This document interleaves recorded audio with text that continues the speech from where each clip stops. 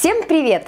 Сегодня мы будем заготовки делать на зиму. Закрывать будем перец. Перец вкусный, сезонный, красный. Его можно использовать как закуску, просто как на хлеб вместо бутерброда, без колбасы и сыра. Вот такой перец очень вкусный, пряный. А самое главное, ребята, он закрывается за 20 минут. У вас будет несколько банок этого перца. Не нужно делать много. Я покажу, как всего из килограмма перца сделать вот так вот чуть-чуть, попробовать, кто никогда не делал. Оставайтесь вместе со мной. Эту вкуснятину обязательно нужно приготовить.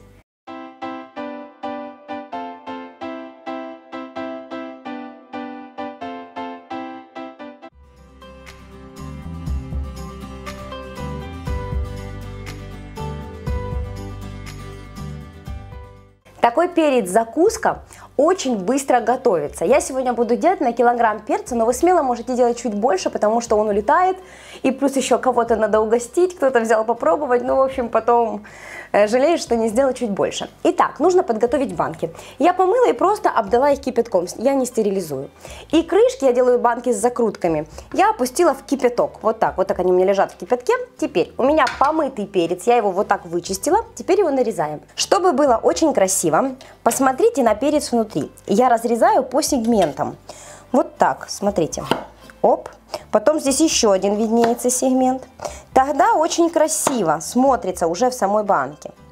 Верхушечки перца, которые я отрезала, когда чистила, я тоже использую. Не вздумайте их выкидывать. Вы что, это же вкуснота. Просто разделяю вот так пополам, чтобы было удобно. Можно на хлеб, как бутерброды, это очень вкусно. Знаете, вот вместо вяленых помидоров можно приготовить вот такой вкусный перец. Кстати, кто любит с такой перчинкой, кто любит остренькое, можно сюда добавить красного острого перца огонька, только чуть-чуть, не переборщите. И нарежем чеснок. Через чеснокодавку пропускать не нужно. Я разрезаю вот так вот пополам и вот так вот мелко нарезаю соломкой. Тогда очень красиво смотрится в банках.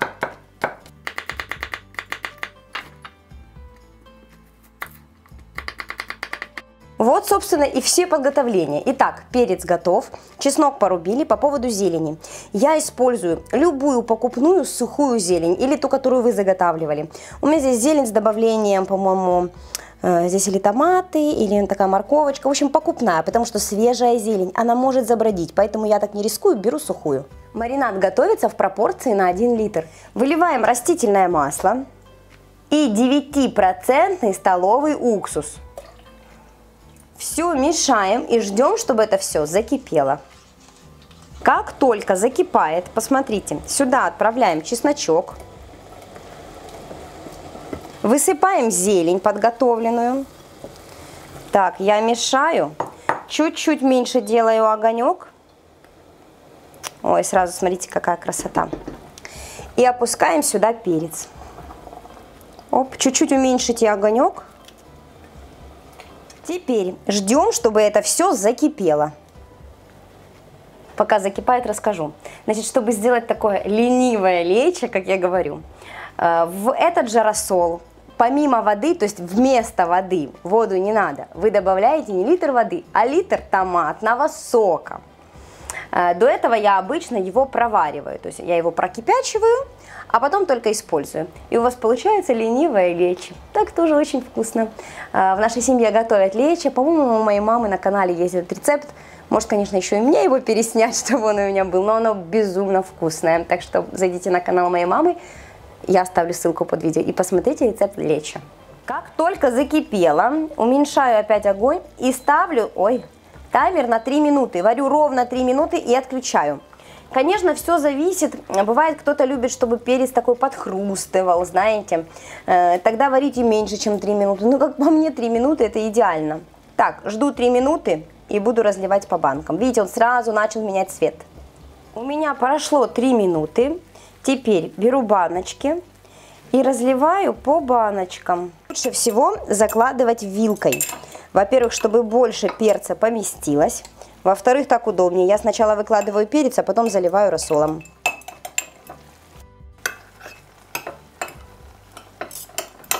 Когда перец уложили в банки, заливаем рассольчиком.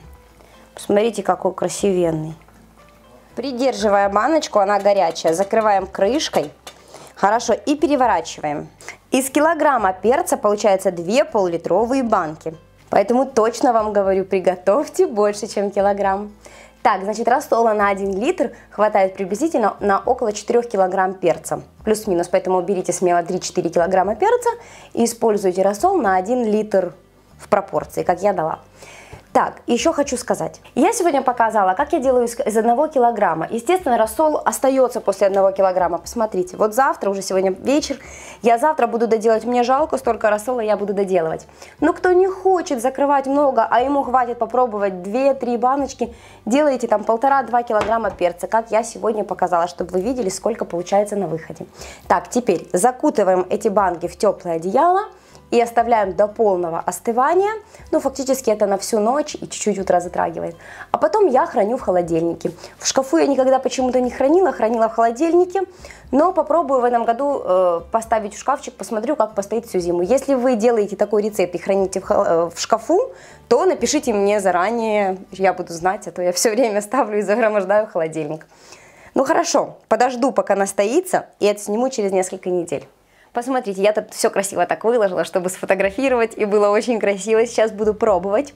Перец храниться может долго. Я держу в холодильнике. Если кто делает такой рецепт и хранит его просто на полочке, напишите, потому что я хранила в холодильнике. Ароматный.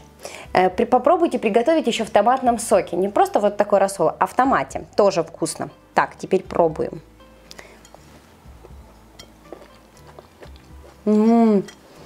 Значит, я варю вот так, как я вам сказала, и он не такой мягкий, что прямо разлазится вот так, а вот как раз положить на хлебушек, он держит форму, и это вкусно. Можно положить как закуску и просто с пюре. Это очень вкусно с пюре, ребята. Пробуйте. Ребята, очень вкусно. Может быть, по специям, ну как по мне, на мой вкус, здесь всего достаточно, все вот сбалансировано. Ну, плюс-минус, может быть, кто-то добавляет какие-то другие специи, напишите. Будет тоже интересно, потому что, когда мы добавляем разные специи, от этого по-разному вкус раскрывается. Может быть, кто-то делает такой, знаете, ассорти из разных видов перца, например, желтый, красный, зеленый, тоже хорошо. Ну, красный самый сладкий, у меня дома любят больше всего. И, может быть, кто-то делает такую же закуску, просто добавляя еще что-то, чего, например, я вообще не добавляла, или какой-то овощ. Мне будет интересно, потому что я люблю загадки на зиму. Особенно все такое вкусное, когда с октября ты начинаешь открывать баночки и что-то вкусненькое кушать. Дима у меня уже ходит вокруг холодильника, потому что там стоит тещин язык на зиму. Я до октября не разрешаю трогать. Ну все. Вот такое сегодня было видео. Обязательно закройте 2-3 баночки. Вот таких. У вас получится 4 баночки, если вы сделаете в 2 раза больше, чем я сегодня. Обязательно готовьте, пробуйте, радуйтесь всю зиму вкусностям с лета. Это так приятно. Ну все, подписывайтесь на мой канал, ставьте лайки, делитесь этим видео. Подписывайтесь на мой инстаграм, ссылка под видео. Телеграм тоже ссылка под видео. Смотрите меня на телеканале R1. Пока-пока.